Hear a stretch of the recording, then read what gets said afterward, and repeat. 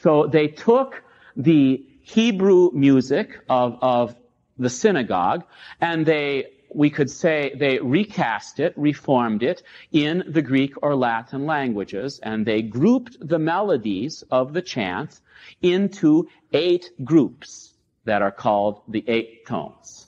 Now, why are there 8, and why are there not 7 or 16?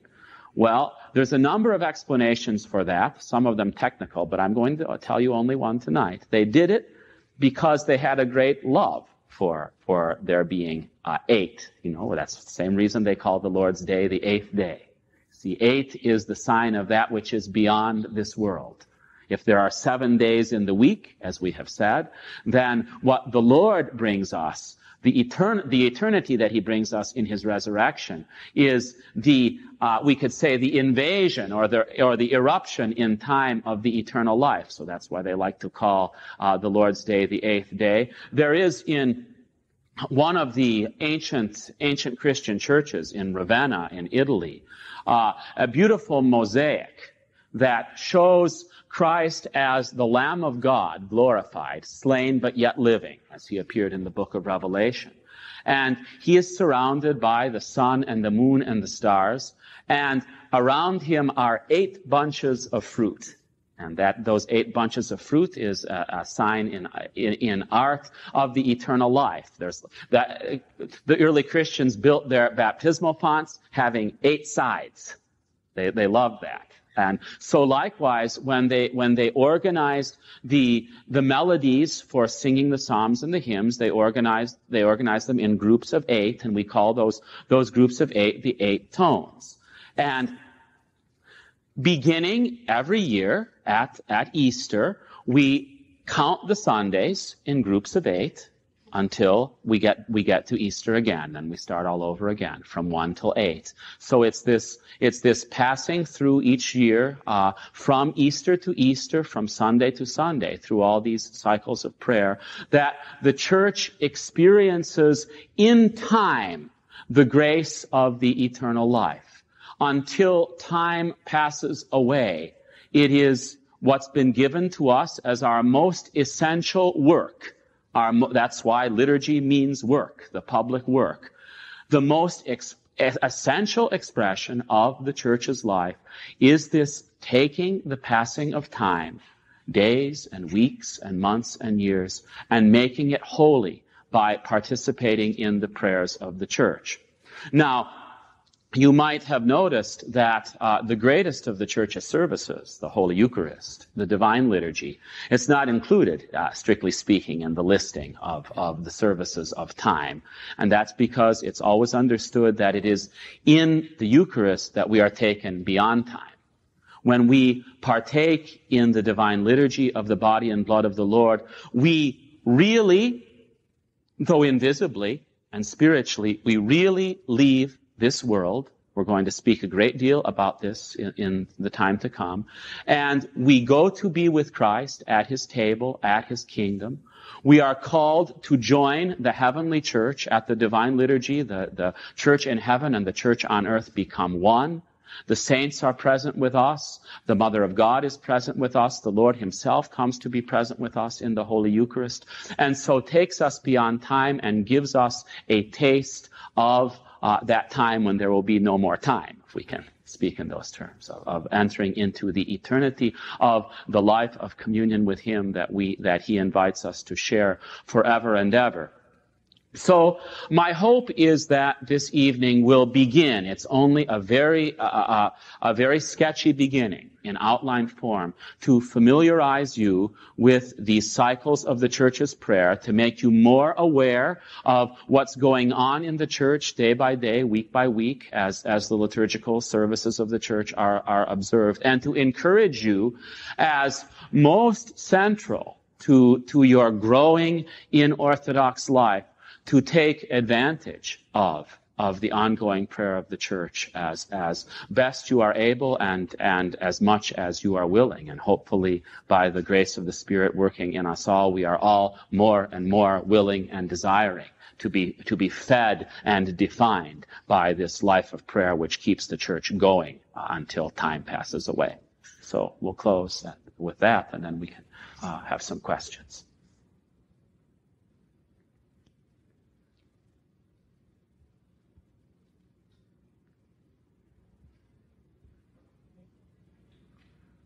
Father, can you mention again the name of that Compton or Compline. It's spelled Compline.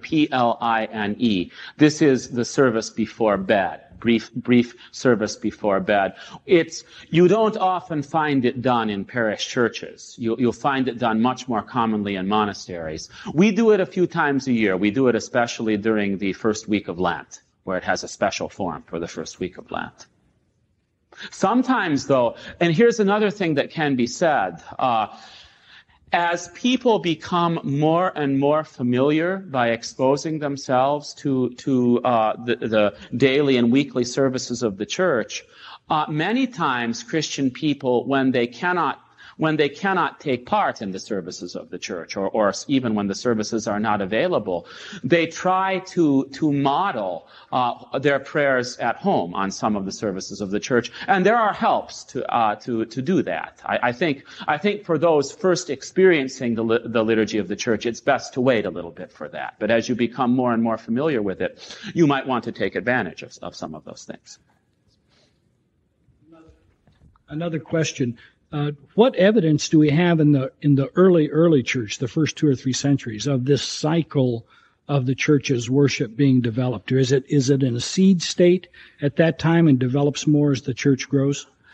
The content of the services can be said to develop. Of course, from the beginning, the church did not have, for example, all of this hymnography that we do. This was composed by the great saints from generation to generation.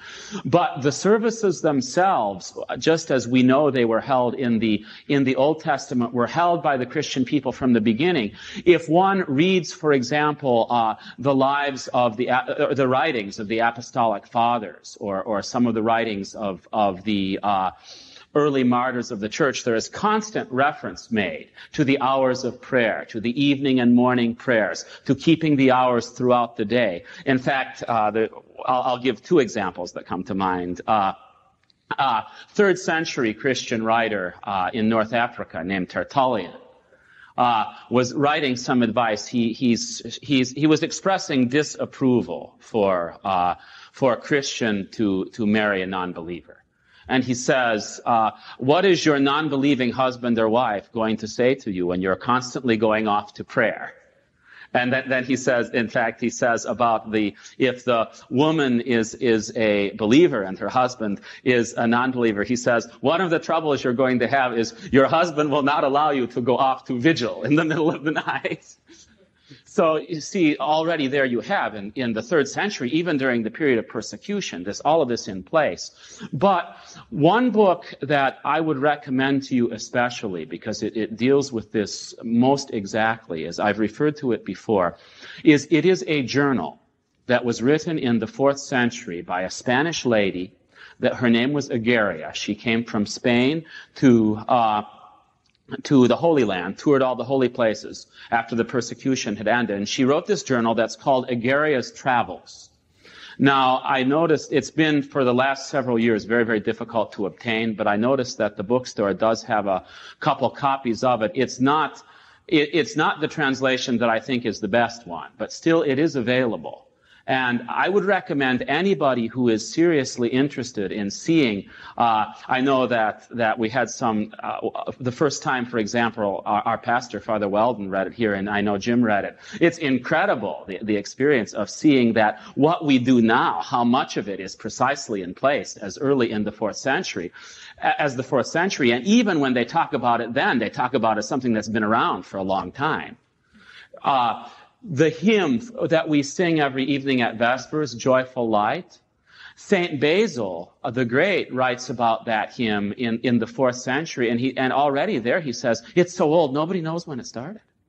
See, That's why it's good to have the awareness that when we come to the services of the church, we're doing something that Christians have done from the beginning, and even for the most part, in the words of the Psalms and in the early hymns of the church, we're on our mouths. We said this about the Lord's Prayer last week, that we have the consolation when we pray the Lord's Prayer of praying the words of the Lord, the same words that have been around for 2,000 years. But also in the services of the church, we have much of that too. Yes, Ellen, and then Les. Okay, when you were talking about the sacraments, and you were talking about the sacrament of marriage, if a couple was married, say, by a justice of the peace, what does that mean in the church? I assume that you mean that a couple outside the church were married by the justice of the peace. Part of the church. Right. It's the practice of the church that we receive people in the state of life that they are. So, for example, and we're going to talk about this more in detail later, when someone is baptized or chrismated in the church, that also, if they are married people, that also is the church's blessing on their marriage. See, we don't repeat the marriage. Though there are some occasions in the life of the church where people who have come in from outside the church and they have requested for the sacramental marriage of the church to be done for them, and sometimes we do that, but it's not something that the church assumes. Rather, if two married people come into the church as married people, their marriage is sanctified by their being united to the church through baptism or chrismation. Unless. Father David, you mentioned tonight confessors. I couldn't make it last time, and I wondered if I missed confession and absolution, or is it coming up in the future? Oh, no. The class on confession will be coming up, and it's because we have to have classes that deal with all of the sacraments, and especially for all of those preparing to be received into the church, of course, what's done before we come for baptism or chrismation, the essential part of preparing for that is the first confession, and we'll spend a great deal of care and time on preparing for that. Last time we spoke of the traditional understanding in the church of the Lord's Prayer.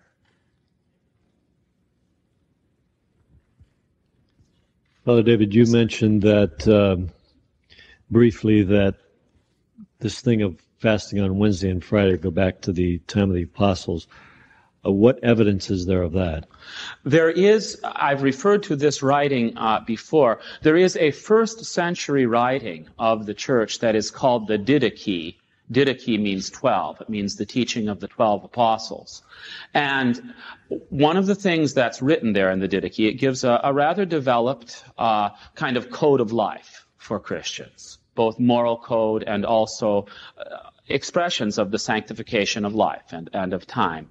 And it even gives an example of some early Christian liturgical prayers that are given there in full.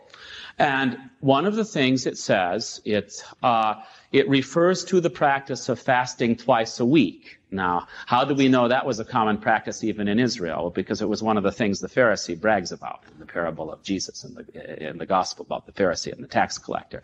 Pharisee is bragging that he does everything that he's supposed to. He does it very well.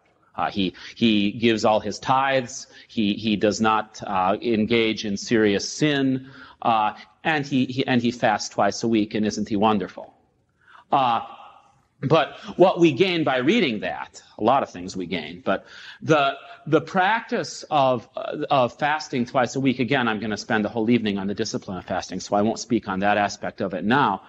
This first century writing, the Didache, says, let your fast days be every week, talking to the Christian people, on Wednesday and Friday, because on Wednesday the Lord was betrayed by Judas. It was on Wednesday that Judas made the agreement to betray Jesus for the 30 pieces of silver, and on Friday he was crucified and died. So let your fasting be on these days as a participation in the sufferings of Christ. So that's one place. Another place, that's the first century, from the very beginning. Then there are other Christian writings from the early centuries. One is called the Shepherd of Hermas. And that is a collection of visions and parables that comes from the 2nd century that was considered to be, by some of the early Christians even, they wanted to have it included in the Bible. And finally, when they decided what was going to be in the Bible, the council said, no, it's not apostolic. It doesn't have an apostolic author, but it's a very good book, but we can't include it in the canon of Scripture. And one of the things that's referred to in the Shepherd of Hermas are what are called the station days. And the station days in the early church, a station it's a term taken from the Roman military terminology, that it's a period of sentry duty. And the early Christians meant it to refer to a period of fasting, period of intensified prayer and fasting. And again, it's the same thing, the Wednesday and Friday station days.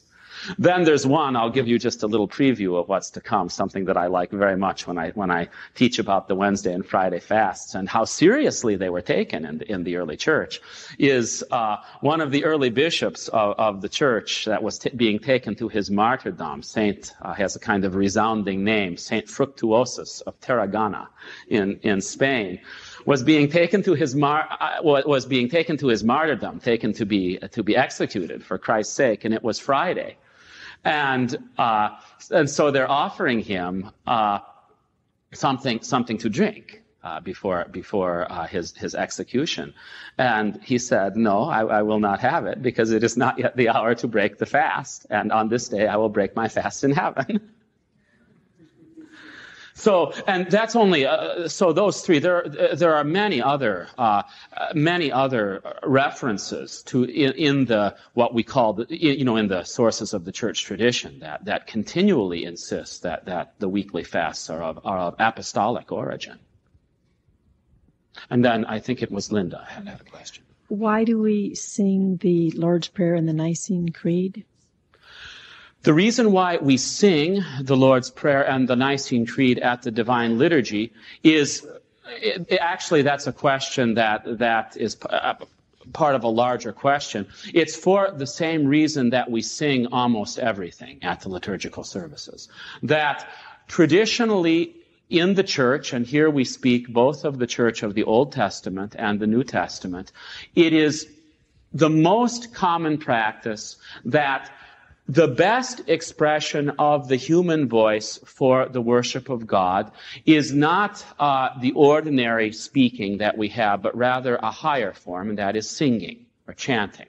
That we take the greatest of our gifts, as sometimes it's called, the gift of speech, and elevate it to its highest form, which is the form of song.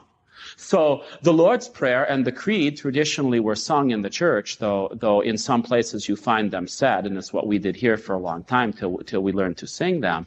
But for the same reason that we sing the Psalms, the same reason that we sing the hymns, that the uniting of the voices of the assembly with the expression of song, of chant, has been experienced in the church as the best means of offering this praise and prayer to God.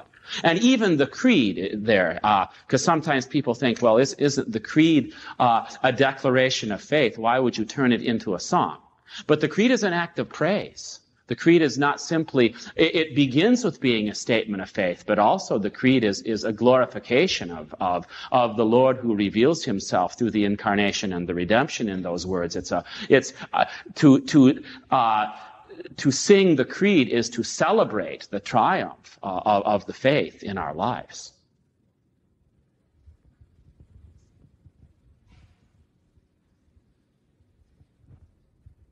Yes, Richard. There's a question that just keeps bobbing in my mind, and I'm almost fearful to ask it because it sounds sacrilegious. How were the early Christians to work if they were to be involved in as much of the work of service? Mm-hmm. Well, of course, they had to work as in the same way that people have to work now, though. The kind of 9 to 5 or 8 to 4 schedule that a lot of people now are bound to, as contrasted to the more agrarian and even relaxed kind of daily schedule that you find even now in other places of the world. We've kind of really taken to its extreme this freezing of the daily schedule, but they took part in the public worship of the church to the extent that they were able. It's always, especially on the working days. I don't think we could ever assume that the members of the church took part in the liturgy of the church to the same extent that they did on Sunday, on ordinary weekdays. They tried to do what they could. And it's interesting that you find it often expressed that they look forward to that time in their lives when they would be more able. Because frequently it's not possible either for people who work or for people who even have obligations with small children to be at as many of the services as they would like to. But nevertheless, it's that desire and the experience of the church that this ongoing prayer, they were continually in the temple praising and blessing God. That's why even here, if you come to the services on the weekdays, especially at certain times of the year, there sometimes even aren't that many people. But that isn't even the most important thing. The most important thing is that this expression of the church's prayer goes on and is available. And we try to take part in it to the extent that our state in life allows us. But of course the understanding has been that there are some things that everybody takes part in. And that means primarily the services of the Lord's Day and the great feast days and certain other things also that we'll mention as the weeks go on. We speak more of these things.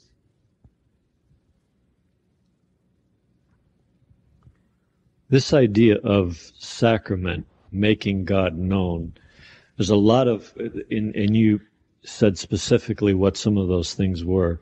There's some very mundane things in life that we may, like, for example, smelling a flower or eating a meal, or this could be something that the realization would come and would make God known to us. Would that be considered sacramental? Yes. Those things? Yes. The saints would tell us that if we are really, to use just an ordinary phrase, if we're really in tune with God, if our mind and heart are focused on God, everything becomes sacramental. Everything becomes transfigured.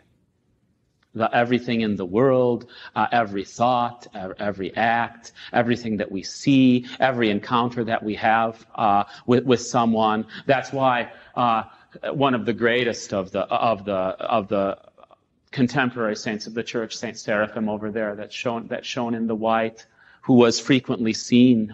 So he is one of those that attained what we would call union with God while still in this life, and people would see him. We have their testimony shining with the light of the transfigured Christ, and he would greet everybody that would come to see him with the words, "Oh my joy, Christ is risen."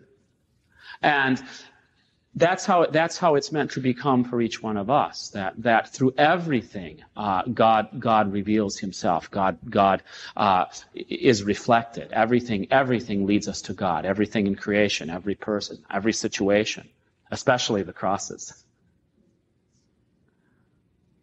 If we walk in the way of the saints, that's what we find.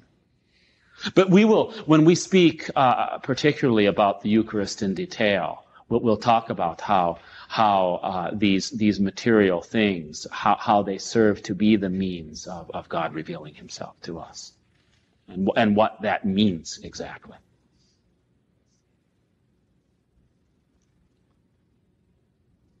Well, if that's all, we'll conclude for the evening. Remind you that next week there is no class. I'll be going to the Council of Priests. In fact, I'm leaving early tomorrow morning in Nashville, Tennessee, and because that finishes on Sunday, but because my brother lives not far from there and I haven't gotten to see him for a while, I'm going to go spend a few days with my brother and his family. So next week we'll have a week off, and then we'll resume 2 weeks from tonight.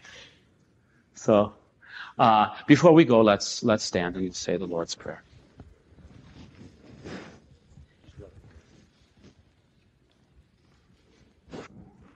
Our Father, who art in heaven, Hallowed be thy name. Thy kingdom come. Thy will be done, on earth as it is in heaven. Give us this day our daily bread, and forgive us our trespasses, as we forgive those who trespass against us. And lead us not into temptation, but deliver us from evil. For thine is the kingdom and the power and the glory of the Father and of the Son and of the Holy Spirit, now and ever and unto ages of ages. Amen.